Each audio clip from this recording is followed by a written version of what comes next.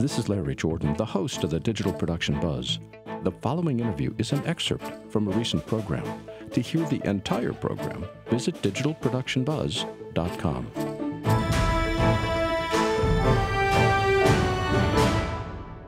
Suzanne LaChasse is a Los Angeles-based producer and actor. She and her husband, Ryan Williams, own and operate Screen Actors System, which won the Backstage magazine's Reader's Choice Award for Best On-Camera Acting Class in Los Angeles. Suzanne is also currently a lead actor in a 6-episode series of an edgy new comedy crime series called Sketchy. Hello, Suzanne. Welcome. Good to have you with us. Thank you. Happy to be here. You know, I was just realizing you were the model in those photographs that we looked at before. Yes. What was it that decided that modeling was not the only place you wanted to spend your time, but you wanted to become an actor? Well, you know, growing up, as we were saying, as a redhead in Los Angeles in this sort of sea of beautiful blondes and brunettes, you stand out a lot, and you're the butt of many people's jokes. So I would stay home and I would watch movies, and that was sort of my inspiration for acting, you know, to pretend to be other people because nobody liked me. And really? Yeah. Seriously? People made fun of me. You know, as you get older, you know, boys like you because you're a redhead, but when you're a little kid growing up, it's tough. So the redhead thing really is, it's tough growing up like as a redhead, isn't it? It's horrible. Unless you live in Scotland or something like that where all the Vikings and then you're hang not out. special at all. You're Well, just, that's true. Everybody is. you know. But you know everybody wants to be a redhead now. See, I Do they? never thought of redheads as special because I only had one sister, and she had red hair. So I figured everybody growing up must have red hair, and so I can't really associate with the pain that you went through because it's always been a normal part of my life. So It's actually nice a to hear. mutation. It's nice to hear the other side. They call it a mutation. Is that what it's called? Yes. She just called it red hair. It is. It is. sad. It is a mutation. It is a mutation That's of right. the awesome gene. So An awesome gene. The awesome it's the gene awesome gene. that I It is a possess mutation of the awesome gene. in me. That's yes. right. which is why Which is why she's got such a great self-image now. It's the awesome gene. The awesome gene. Yeah. I'm not narcissistic at all. I'm At all. waiting for the awesomeness wave to pass for Yes, just a sir. moment. I was just thinking acting is not for the faint of heart, especially when you want to become a professional actor as opposed to just dabbling in it. What do you find are the biggest challenges to being an actor? I think the biggest challenges in being a film actor is having really good minimum movement. And you guys are editors, so you'll know that cutting together scenes with people waving their arms through the scene, or indicating with a furrowed brow, or being too loud, or trying to push for the emotion. Those are just camera considerations, but they're very important if you want to be on film, television. If you're a theater actor, you're taught to be very third circle. The audience is part of the scene with you, and you have to indicate. And the people in the balcony they can't see you, so you do different things with your face. But on camera, the camera sees everything, so you can be much more subtle. So I think film actors have a little bit more work to do in terms of being able to have an emotion and having it kind of, if you think of it as building it up in a dam behind your eyes and having all of that intensity go through your eyes, I think is very important. What about film acting versus theater acting? Which gives you the, let's say, the most creative happiness, for lack of a better word? I think, I did theater when I was little, and it was so much fun because you get that instant gratification being on stage. You can hear the people laugh, you can hear the people cry and sob and sad. And people greet you outside of the theater. It's a fun, sort of thing. You get that with improv comedy as well. But with film, it's sort of this, at least for me, it's this self-loathing process where I just intensely look at myself and why did I furrow my brow there, or why did I say it that way, or I should have done this better. And watching dailies is that's how you get good at being a film actor. You study yourself and. Well, are you studying yourself after you've done the performance, or when you're rehearsing? Are you rehearsing in front of a mirror to try to get a sense of how you're looking? Sometimes. But I do that alone. I don't want people to see me do that. I'm not saying in a group, but I'm just saying you were talking about the fact that the way that you furrow your brow, or the fact that television is such an up-close media that a small gesture has a huge meaning. It does. How do you practice that? By being in a really good scene study class. And those are hard to find because most scene study classes in Los Angeles, at least the ones that I've been to, cater more to the theatrical. Because, they're in a large forum. There's a lot of people around. They have to, fill a 4-hour class with entertainment and get people coming back. But if you can find a really good film acting class that really stresses, minimum movement and points of focus and, heavy text analysis, then you're in good shape. And I think every actor should be training, even if you think you know it all, even if you're coming at it from that very technical point of view. It's a muscle, and if you take any time off, you lose it. No, it's very important that you use that word, that muscle. I was an actor a long time ago. I gave it up in 2000 to pursue something else. And if I were to act today after not doing it for 15 years, you'd be a little rusty. I would suck. I would absolutely suck because I've lost that muscle. I didn't keep that muscle up, and it is a muscle. It is not like riding a bike. No, it's like, I don't know, playing football.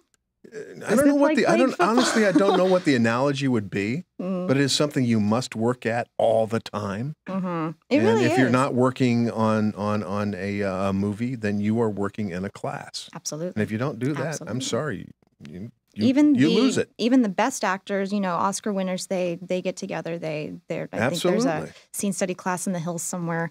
And they all get together and when I was doing it, I was working with all those people. And when we're all just working all the time. Yes. Because otherwise we'd lose it. We're too scared to lose. If you don't use it, you lose it. Yep. So thinking about that, what are your most valuable skills as an actor? You personally, not just in general. Is it your ability to memorize lines? Is it your ability to carry an emotion?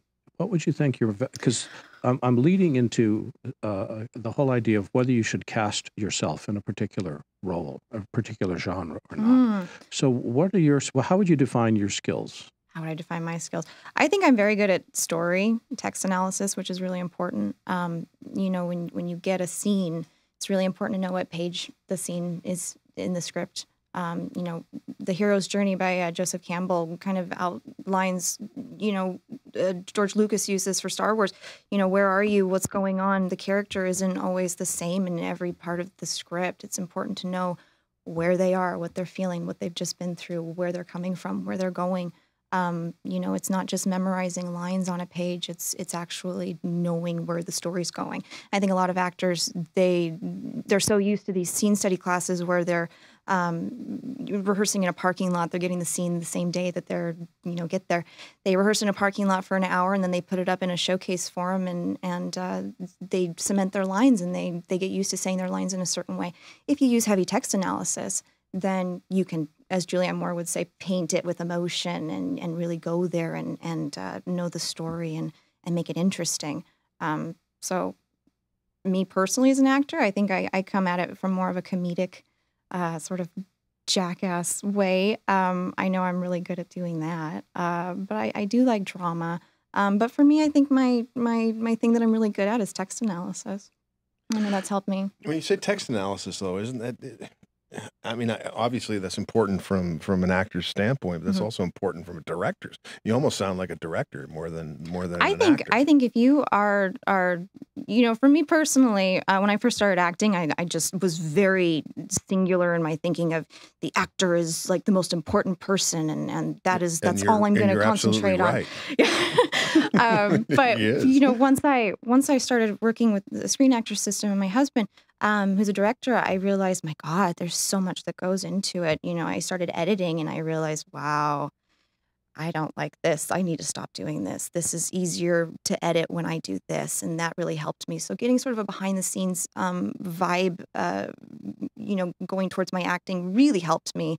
If you can direct and you can edit and you can produce and you can write, then I think that makes you a better actor. Can you direct and produce and edit I sure and write? can. Okay, there you go. Because back in my day, we couldn't do that. I mean, the reason I actually gave up the acting thing was because all of a sudden I was afforded the opportunity to edit and direct and write. Before that, it cost too much money. Then it became democratized with Final Cut Pro and DV cameras and things like that. And then every actor started doing that. Oh, Because we didn't absolutely. have to rely on our agents or our auditions. We just started doing our own thing. Well, you know, everything's so cheap nowadays. Like you were Yes. saying with the new 4K camera, it's under, what was it, $700? My God.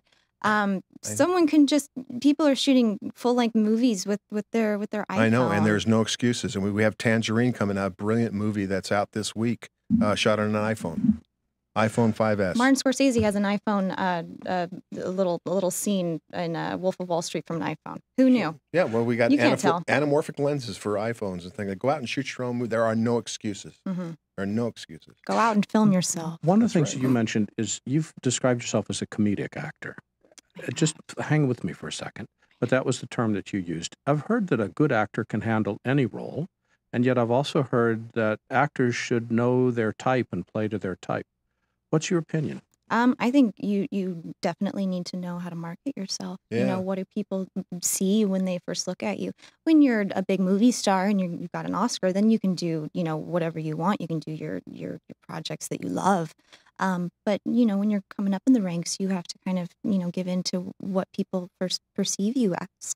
So for me, I'm kind of, you know, quirky and, you know, I have red hair. So I'm more of the, you know, the best friend supporting, you know, friend type. Really, you don't see yourself as a leading You know actress, what? the If pretty someone girl? sees me as a lead, you know, my contact Yeah, but do information is you in the see you description as of this video.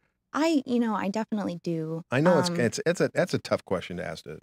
I do, but you know, it's not up to me. It's up to casting, and so that's why I try to do as many, you know, non-union things as possible, and you know, indie movies, because you know, people, you know, if you're good, then people kind of overlook, you know, maybe she's not exactly the type or whatever. Well, one of the things that you and your husband have started is the Screen Actors System. Yes. Tell me about that.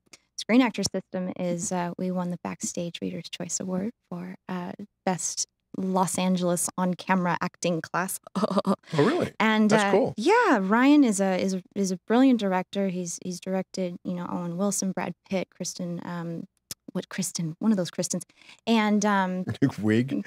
no, not Kristen Wiig. I love Kristen Wiig. Anyway, and I have a disease when it comes to names too. I know I do.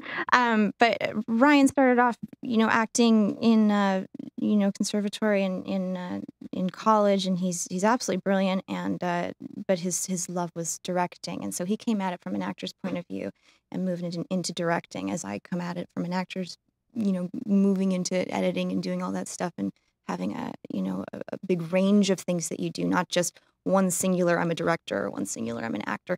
So what we do at Screen Actor System is we teach the technical aspects of film acting and, you know, how to get there emotionally, but hold your frame and have really specific points of focus. And know where your light is. Know where your light is and know Don't what get the the other lens person's is. light. Am I in a Yeah. wide? Yeah. Am I in a close? You Right. know, don't wave your hands through the air. Don't be theatrical. We're talking about, you know, we're splitting blades of grass here with our technique, and it's very technical, but it works. And one of our Who are students, typical students? And don't tap your lavs. don't tap your lavs. Oh, that's horrible. When you're in the editing, you're going to give the boom man a heart I attack. know. Poor I guy. love giving the boom guy, our audio guy, drives him crazy. Hello, Ed? Hello? Can you hear it? Hello? Do it. Just go ahead and drive him crazy. There, perfect. I've got to work with him Drives next him week, and you nuts. I'm don't. sorry. I'm sorry. He's going to yell at me. Oh, it's going to be terrible. What was the question? Oh, our students. One of our students he booked 2 lead roles in 2 Spike Lee films, and cool. we have a really wonderful actress. She's on a Nickelodeon show, and we're all shooting we have an order of 6 episodes for Sketchy, which we're all really excited about, and that's all of Ryan's actors. That's and great. So it's more of an improvisational kind of you know, the dialogue is improv with a general outline. I think that's just so important for an actor. Mhm. And it's improv. Oh, absolutely. Take all those classes, hon. And it's important not to talk over each other, because in the edit that screws it up, and you know, it's very technical. Well, if you have a good sound guy who's actually got, you know, a couple of little controls here with the But 2 why make it hard microphones and for stuff him? like that. No, it's Give not. him a gift. It's easy. Robert Altman did it all Give the time. him a gift. No. Walter Murch. He would say, "Don't talk over each other. Make it as easy for me as possible, or else you'll be doing Apocalypse Now for how long was it? 8 years or something?" Yeah, but they ended up looping the entire movie, so it doesn't make Oh, any difference. there you go, Brando with It was his. 99% looped. It got terrible audio out in the field. Who cares? For people that want to know how to keep track of you and to hire you for their next major market feature film, where can they go on the yes, web? please do contact me, Suzanne LaChasse at gmail.com. And to check out our film acting class, it's screenactorssystem.com. That's all one word, Screen Actors System, screenactorssystem.com. And Suzanne LaChasse is our delightful guest. Suzanne, thanks for joining us today. Appreciate having you with us. Thank you so much. Take care. Bye-bye.